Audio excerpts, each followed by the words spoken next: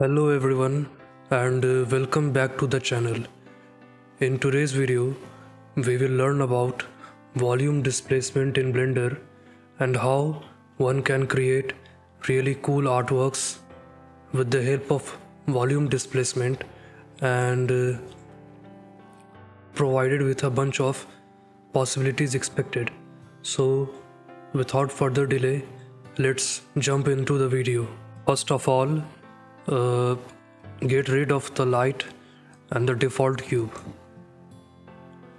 After that, go to File and import a 3D head mesh into the viewport.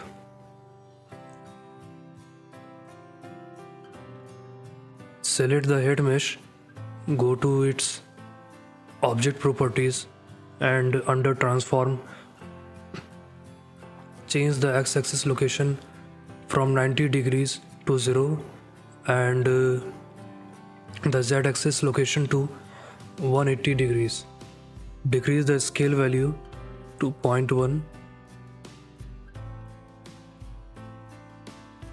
Make sure that the 3D mesh or the 3D face is facing towards the front. Now right click and set the origin to geometry to origin.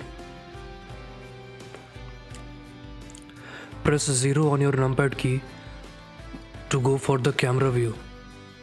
Select the camera and under object data properties, change the type from perspective to orthographic. Now adjust the orthographic scale of the camera and move it closer to the 3D face. Under object properties, make a few changes to the location and rotation values of the camera.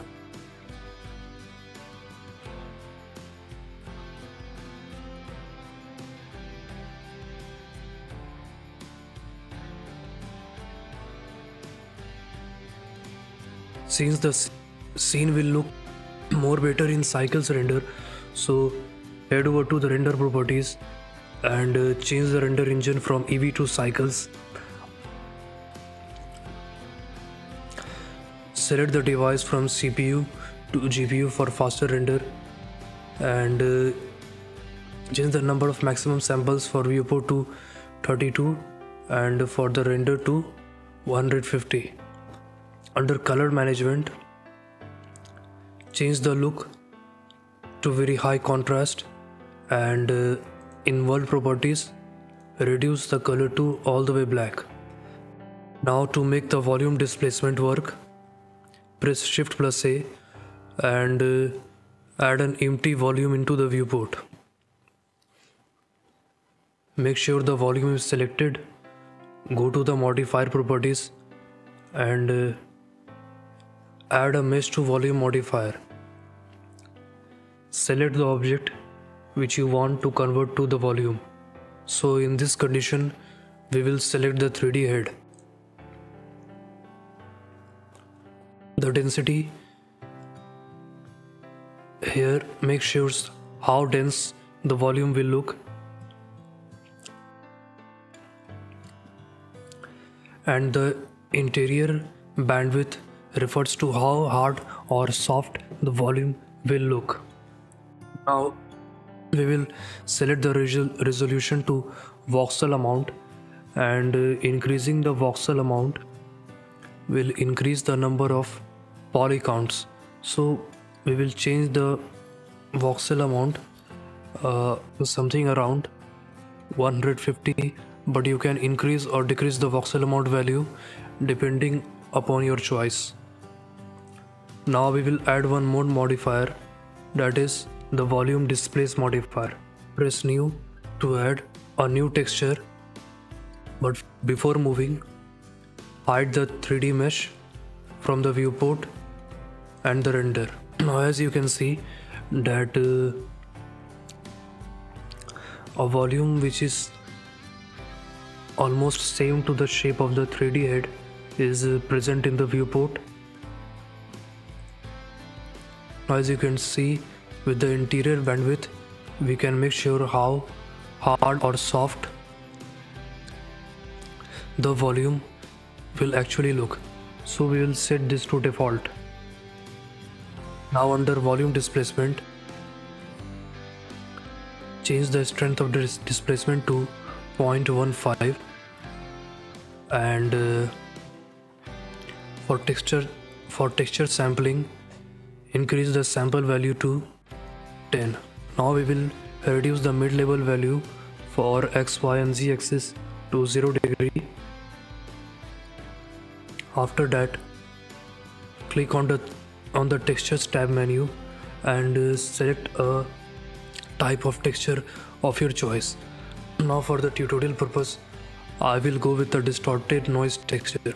Now as you can see that the volume is actually displaced here, but we need to convert it to mesh to make it look more better. Add a mesh, 3D mesh of your choice, and I will go with the icosphere mesh. Now make sure that the icosphere mesh is moved far away from your camera view. Select the icosphere and add a volume to mesh modifier. Select the object which you want to convert to mesh. After that, hide the volume in viewport and camera. Now select the icosphere and reduce the threshold amount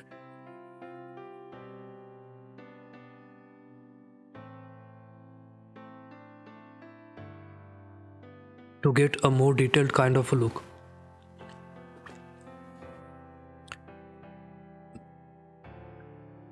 Increase the adaptivity to 0.3 to get some randomized look, and click on smooth shading to smooth out the edges. Now for a more dense look, go to volume and increase the voxel amount to 300. You can increase the voxel amount to make 3D mesh look more dense. Now under textures tab,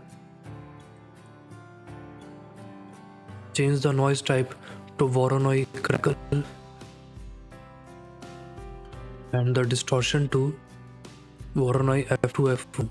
Now we will need to add some light to the scene, so press Shift+A and add an area light to the scene. Move the area light upwards in Z-axis. Then under Object Data Properties, increase the power of the area light and change the shape to disk and increase the size in such a way that it spreads over to the 3D face. Now head over to the rendered view to get a preview of the scene.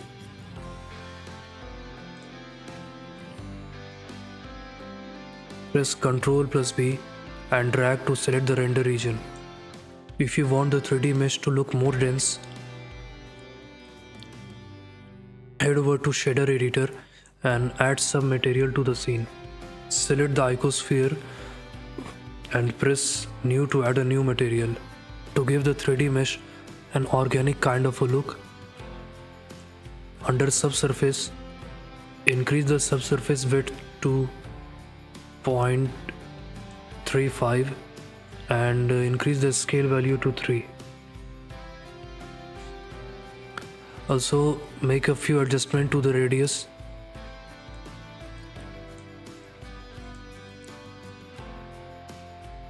to give a organic material of your choice. Now head over to the rendered view to get a preview of the scene. After you are done, click on the render image button to render out the image. Now after the image is rendered, click on image and save it to a desired location on your computer. Thank you so much to everyone for watching the video. Hope you all learned something new. To see you all guys in the next video. Till then, stay tuned and keep learning.